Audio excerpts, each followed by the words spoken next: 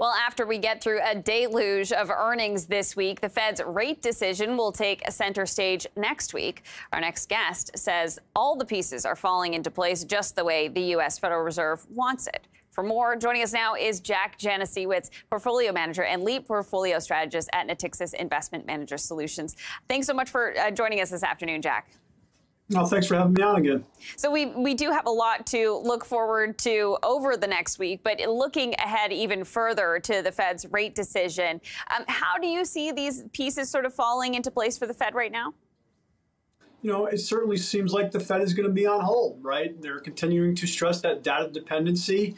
I think the rate moves that we've seen on the Treasury curve, especially in the long end of the market there, they're tightening financial conditions for the Fed. And we've heard repeatedly from a number of Fed governors over the last couple of weeks that are echoing just that theme. So markets doing some of that work for the Fed, and certainly could see the Fed just stepping back and basically being done for good here and let the data continue to play itself out.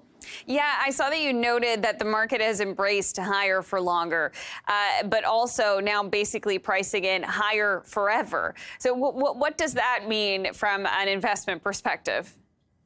Yeah, it looks a little bit tricky when we start looking out, for example, at the SOFR curve going out 5 years and plus. You look at the OIS 5-year forward, these longer term metrics that are, what you could consider to be the long term Fed fund expectations for the market.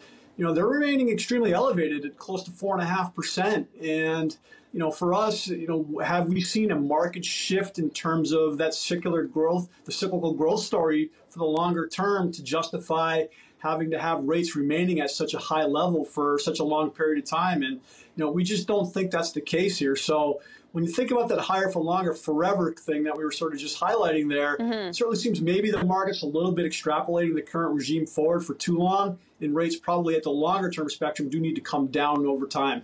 Okay, the other big focus, like I mentioned this week and a bit next week as well, is going to be tech earnings. We're just a few minutes away, really, from hearing from Microsoft and Alphabet. But I wonder, just big picture wise, there has been a lot of enthusiasm around technology stocks and their involvement in artificial intelligence and all of that this year. Do you see that enthusiasm, the catalyst for that enthusiasm to continue?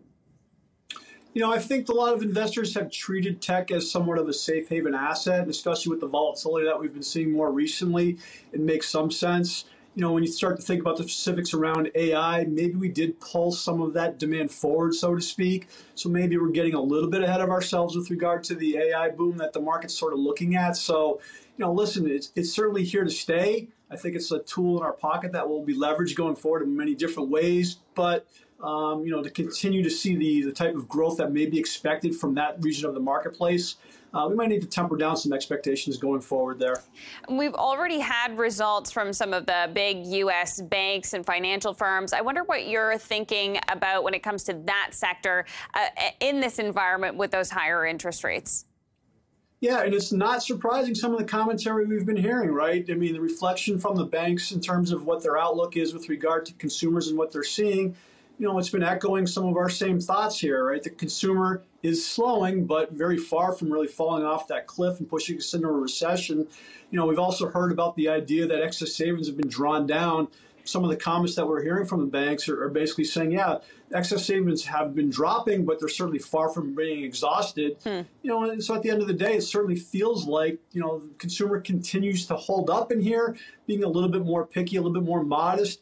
But when the consumption is 70% of the economy and it's still fairly resilient, it's really hard, I think, to push us into a recession. The last piece I would point to, too, when you look at a lot of those loan loss provisions from the big money centers, they actually started to come down this last quarter. So, if a lot of these banks were really pricing in a dire outlook, I don't think we'd be seeing those loan loss provisions coming down. So those are some of our positive takeaways from the bank earnings that we'd seen earlier.